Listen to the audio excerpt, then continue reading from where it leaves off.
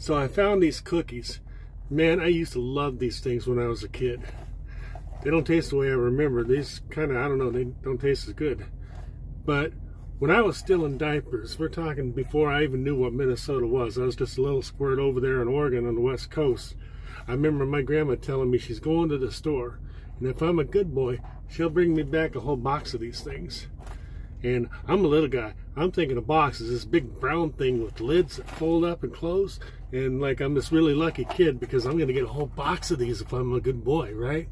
So she came home, and sure enough, you know, she brought me my cookies because I'm a good boy. It's, you know, it's me. And I was so happy. I was excited. I ate them all. And after I got done, I took and I looked around that whole ranch trying to find that big old box so I can get some more out of there because I was thinking I got a box of cookies. So, yeah. I can remember that from 47 years ago. 47 years ago, I can remember that. But I can't remember why I pulled into this damn truck stop. What the hell?